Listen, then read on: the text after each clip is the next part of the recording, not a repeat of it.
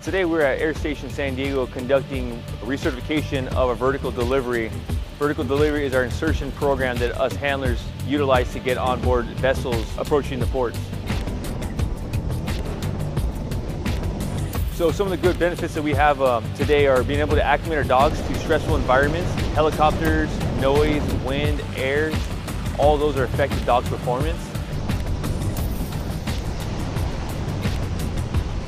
And by us being able to conduct training, quarterly training, semi-annual training, that kind of desensitizes the dogs to those environments. So when it comes down to real life scenarios in operations, they're not really phased. Kind of want to start off simple to complex. So for whenever we conduct helicopter training initially, we start off with the dogs approaching the helicopter in the hangar, then we work outside, then we energize the engines, we get the rotor spinning, and then the bird starts turning on, get the dog in the helicopter. Then once the helicopter's in the air, then we can start working on getting them down onto the tarmac.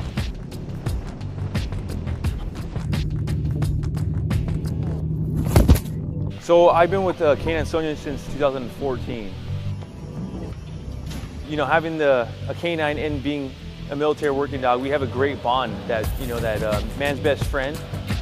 I take it real literal. I mean, from the second I wake up in the morning at my house to the second we driving to work together, you know, we're one.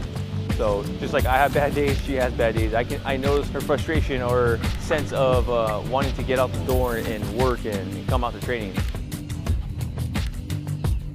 Best job in the Coast Guard. I love that my job is very rewarding. I know that at the end of the day, I'm here to protect. I'm glad to be here.